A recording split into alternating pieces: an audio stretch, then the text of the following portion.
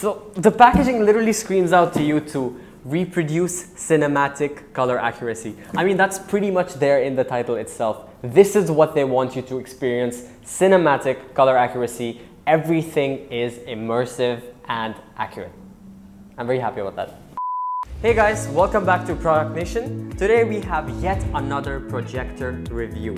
We're looking at the BenQ W2700 4K UHD HDR Pro projector. So this projector is up there in the lineup for one of the best 4K projectors that support HDR Pro for consumer level. So let's get deep into this and find out why it's really worth your money and whether or not you should purchase this for yourself, for a home entertainment system, or even just to chill out and play some games on, watch some sports on. So let's just jump right into the review. So here's why this is considered to be a budget projector, even though it's kind of pricey.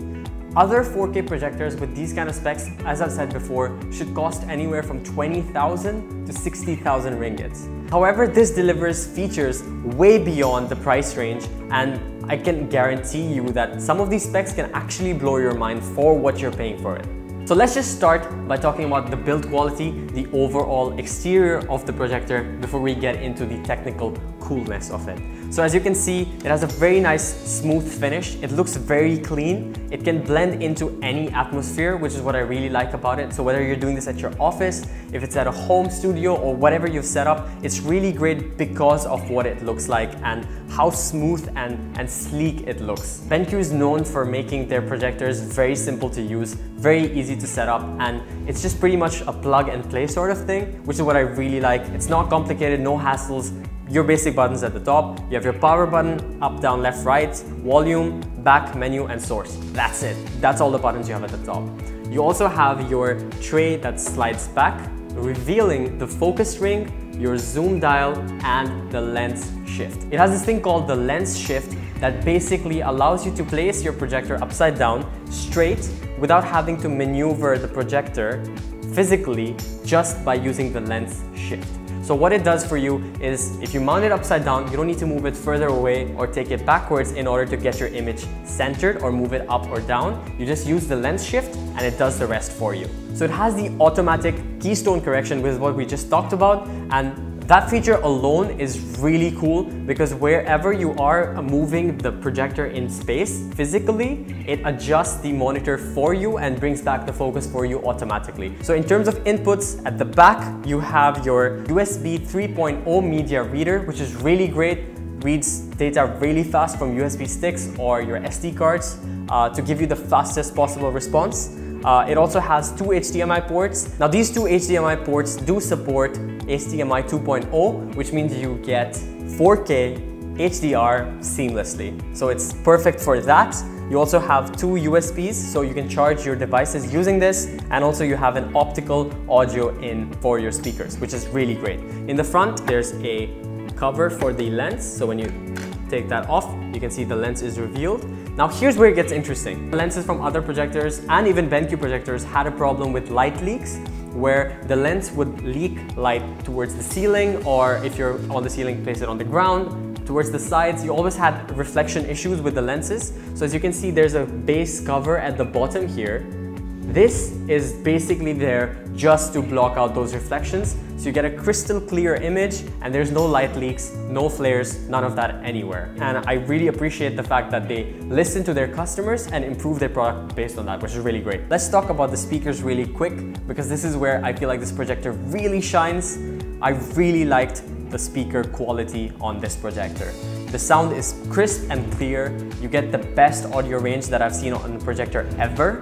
And this may be my personal opinion, but this is the best projector speaker that I've experienced without having to plug in an external source. But if you do have a surround sound system, it does have an optical audio in for you to connect all of your sound devices and get a fully cinematic experience with your perfect surround sound and all that good stuff. But yeah, really happy with the speakers. Good job on that, BenQ. So the screen output that you get from this is a 100-inch display. A 100-inch display from a distance of about 8 feet away, which is probably the shortest throw distance for a projector, if not the shortest that I know of from projectors. So 8 feet away, you get a 100-inch display screen. Awesome, so you don't need a huge space, just 8 feet and you can get a 100-inch screen, which is awesome. So if you guys have seen that before, we did a review on the BenQ TK800 a while back where I talked about the borders that the projector had on the outside, which was really distracting. So you'd get a black border around your projected image, and it was a bit distracting and I wasn't a fan of that. This has corrected that really well. So the brightness level on this projector isn't really up there, isn't really crazy high. It's at 2000 lumens, which means that it's adequate in daylight, but where it really shines, where you should be using this, the specific time would be at night in a dim or totally dark room, which is where this projector really shines because that's the focus for this projector. If you're looking for something to use in daylight or ambient light, I wouldn't really 100% recommend this for you, but if you're going for something in a dark room, a more cinematic look, definitely recommend this one. So it also does support HDR Pro, as I mentioned before. This is HDR10. Really great levels of exposure. You get the maximum depth of exposure that I've seen so far. Really good. I'm also really happy with the dynamic iris on this, which is essentially the projector recognizing the projected image based on the light and adjusting the levels of contrast to best suit the image. If the scene gets really dark, the projector accounts for it by itself and brings up the shadows. If it's really bright, it lowers down the highlights and gives you a perfectly well-balanced HDR image. I loved watching movies on this because of the support of HDR for HDR-enabled movies. It's a different experience entirely when you watch an HDR movie on an HDR projector because there's so much you get out of it that you didn't even know was there. Really love that. So as I said, it's a true 4K UHD projector with 8.3 million pixels. This means it's incredibly sharp.